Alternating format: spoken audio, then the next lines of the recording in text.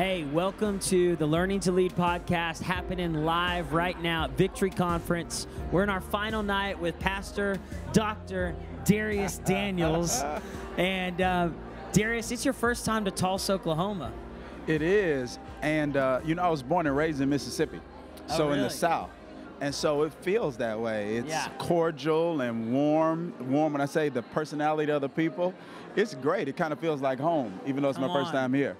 Tulsa's a good city. Now, you live in New Jersey. I'm a Jersey boy now. How long have you lived in Jersey? 2001, I went to New Jersey. So that's a long time. And did you have family when you moved there? Didn't know a single soul. I only went there. And the first time I stepped foot in New Jersey was when I was moving into the place I was going to stay, going to seminary. Wow. I'd never been there before. Wow. Yeah. Come on. Well, we're going to hear more about his story and how God has just elevated his ministry, multiplied their church, their campuses, his speaking.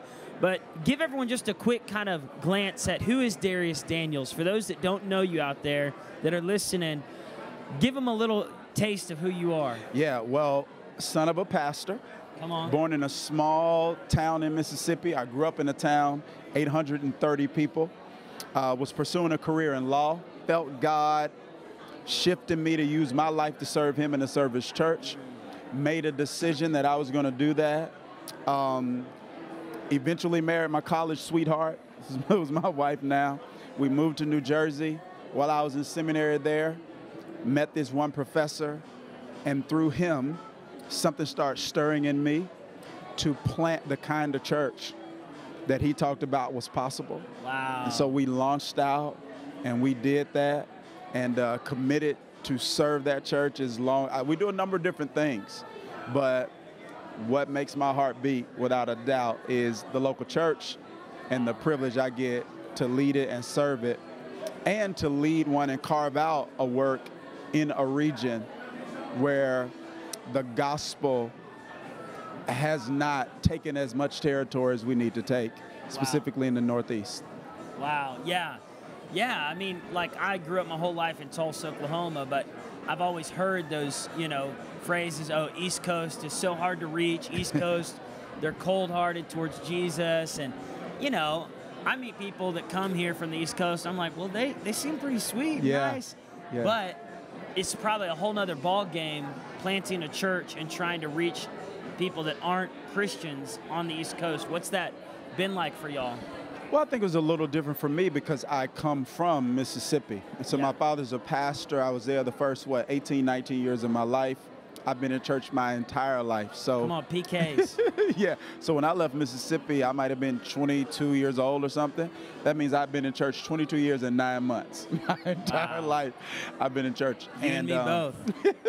So it was a little different. I think each area, though, has its own set of challenges and barriers.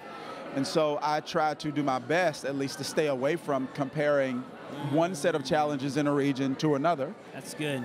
Because there are people who are in the Bible Belt who have barriers, attempting to, barriers as they attempt to try to get people to see that they may not be in the space with God that they think they are. Yeah. So we all have our own set of barriers and challenges. That's just the one God called me to serve and to try to help break. Man. And you have 2 kids, 2 sons. 2 boys. What's their names?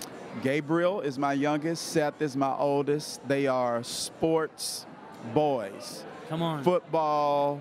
I'm not a fan of that, but football. Really? Why man, not? I'm a fan of football. I love football. I'm not a fan of my kids playing. Oh, yeah. But, they do. Just getting hit. Oh, man. In the head. Yeah. So I think their mom does better at that sometimes than me. Really? Watching them. But football, lacrosse, soccer, basketball, great kids. We've been really blessed.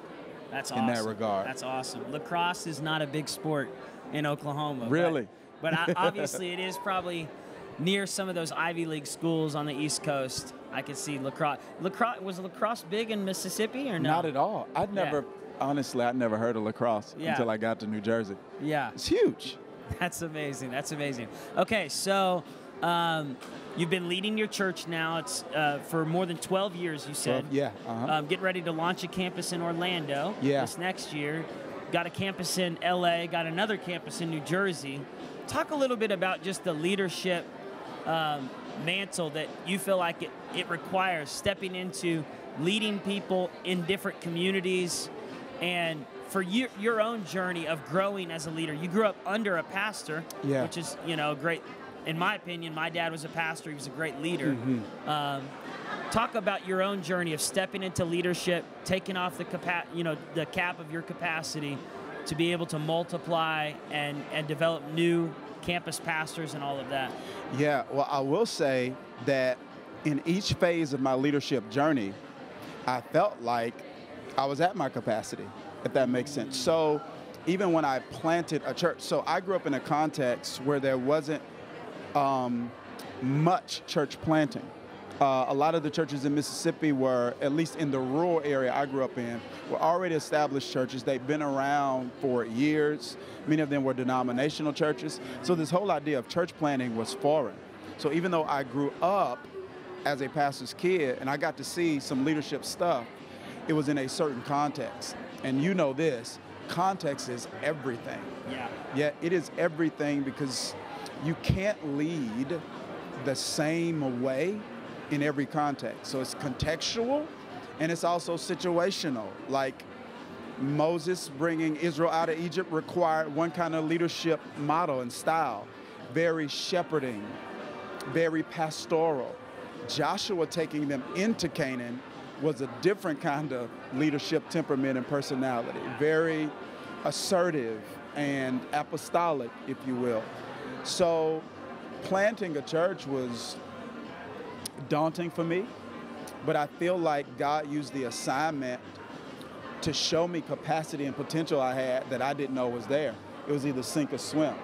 And with each phase of our journey, whether it's planting the initial campus, expanding to another one, trying to do something all the way in a different part of the country on the West Coast, and now trying to plant this campus in Orlando, in each phase of the journey, God shows capacity that he's placed on the inside to manage it. And it's almost, if I can be frank, sometimes it feels like you sink or you swim. Yeah, but that's been my experience. No, I love it. I love it. You discover, Bishop Jakes was talking about this the other night. You discover you have more inside you than you realize as you're placed in those environments. And that's, something that's stirred in me stepping into this role. When my father passed, is I discovered there's more inside me than I thought there was. And there's still more. Which is an exciting journey. For all of us, is that as long as there's breath in our lungs, as long as we have a desire to learn, we're going to keep discovering there's more in us for whatever it is we're facing. So, do you have a favorite book that you're reading or that you've read in the last year that you recommend? A book that's kind of or been on your radar in the last couple of years that you've? Leadership-wise, I'm reading. This is for me now, and I've read tons, and I'm not comparing book to book. And I'm talking about where I am in my life in leadership. I'm reading right now the most impactful leadership book that I can remember. Really? It's called Next Generation Leader by Andy Stanley. Wow. Have you read it? I've seen the book cover. I don't know how old it is. I don't know if it's old or new. Someone mentioned it to me. I read it. It is the best. And I don't want to list what I've read. I don't want to compare, But I read a lot. This is the most impactful, practical, paradigm-shifting leadership book I've read in a very long time. Come on. I'm going to have to check it out. Man, it's so good. What do you like to do for fun? How do you decompress, relax? Oh, number one, video games. Come on. I'm still a gamer. Really? Now listen, I'm old school. I've been playing video games, number one, since Nintendo. Some of y'all don't know anything about that. Come on. That's old school. I played Nintendo Nintendo, Super Mario Brothers, Nintendo. Come on. So, did you play NBA Jam and Tournament Edition? Come on. He's on fire. Yeah. For the three. Yeah. So video games, I love doing that. my kids are into sports. Okay. So I love Get out playing there and play around with them. I played basketball in college, so that's kind of, I know more about that than the other things that they play. So you played at your college. Yes. For your college team. Okay. Yeah. So I know more about that. So I play with them. I play that with them the most because that's what I know about. So I love doing that. So video games, sports activities with my kids. I'm also a lounger, man. Yeah. I can hang on Sit the back, couch, watch a movie or Netflix or something. laugh with people, laugh at people, just a lounger. So I probably do more of that than anything. I do like movies from time to time. Okay. I'm not an avid movie watcher, but that is something I do, and it does help me decompress. Yeah. Those are kind of like my top 4 or 5. Come on, those are good. What college did you play for? So I played for Millsaps College in Jackson, Mississippi. Jackson, Mississippi. Yeah. So I'm not familiar with any schools in Oklahoma that it would be comparable to, because it was a small liberal arts school, Division III. But yeah, I had a great experience there. Got to play all 4 years, and it was good. That's awesome. Well, what would you share just as we're closing out right now, just with people out there that have a desire in their heart to become a leader that influences people, whether that's a pastor, a businessman out there, entrepreneur, but they want to grow in their leadership skills? What would you leave them with, encourage them with, maybe a last few thoughts? Yeah. Well, this is what I'm learning, because it's amazing how when I first started out, I thought 12 years in, I would be much more advanced than I am now. This is a lifelong journey. So this is what I've learned. I've learned a few things. Number one, that people want to follow you for 2 reasons: competence or character, or 3, competence, character, or both. Who you are, what you can do, or both. They'll come to you for what you can do. They'll only stay with you for who you are. So I would say to someone, self-leadership must be primary in leadership development. Like, the most important person you will lead is you. And as you're able to do that, right, it creates, I believe, an asset that outweighs. Although competence is important now, I'm not minimizing that. But what I've learned is that at some point with people, it doesn't matter who you are to the world. It matters who you are to them. And so for me, that's huge. Self-leadership, developing yourself. And I found that to be the most important, the most important asset, I think, in drawing and keeping the kind of people you want to have influence with and over. That's really good. It's really good. Well, we are so honored you're here, expectant, excited for you to preach tonight.